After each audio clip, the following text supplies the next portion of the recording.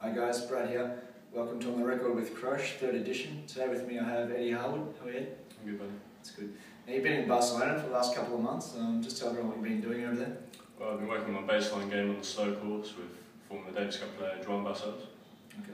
You enjoyed your time? Yeah, it was really fun. Good.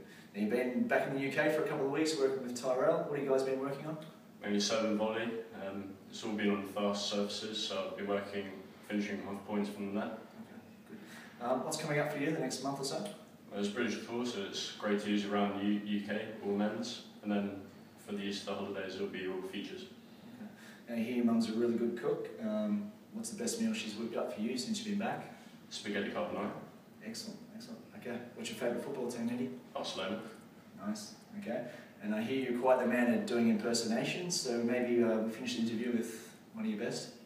For those who know Peter Griffin from Family Guy, here he goes.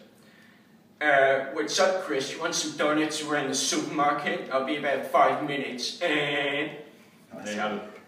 Nice, Eddie. Well done, man. Thanks. See you guys.